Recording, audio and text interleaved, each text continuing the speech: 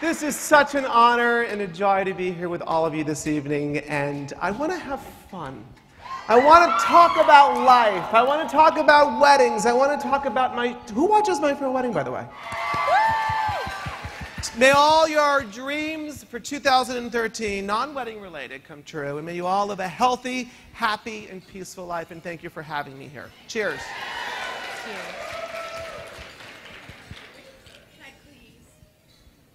Cheers. Thank you. You're so sweet. Next question. This is fun. You guys, listen, I travel all over the place. I never know if a room is going to be filled with questions, and you guys are having fun. Come up here. You have to fall in love with a dress that's right for your body type, the silhouette.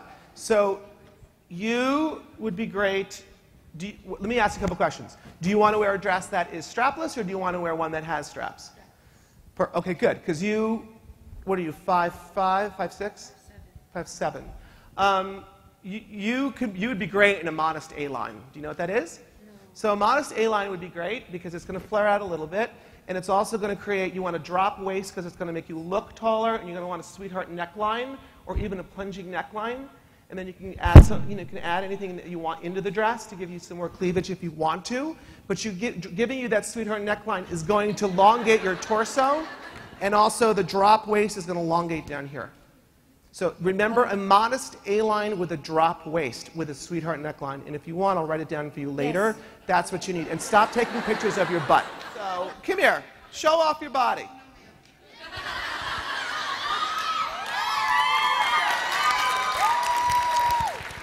Mwah. You're right. Every show should have, and I hate the word plus-size model. I cannot stand it.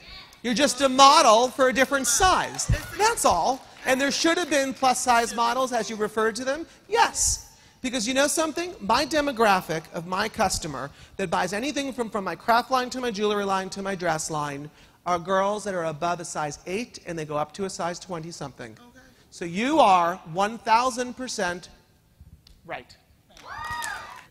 So you want me to, so you really want to do this? Yeah. You really want me to? She wanted today. You want me to tell you if I like your dress? Yeah. It's like several pictures, you know?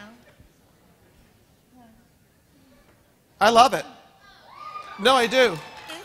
It's beautiful. She's got a crumb catcher top that's got a little peekaboo at the sweetheart, empire waist with a beaded belt, ruching that's asymmetrical, and then it's a modest A-line with big flowers. It's stunning. No, belt. Yes. Belt.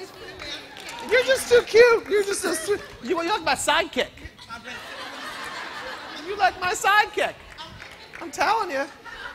Mates tell me that it looks perfect and it fits me great and it's the best thing I've tried on, and I don't know that I like the way it looks on me, and they keep telling me I'm just being too self-critical of myself. So you bought the dress 6 months ago. Mm-hmm. And you put it in the closet and you haven't looked at it since, and now you're looking at it. When's your wedding? Next January. Whoa.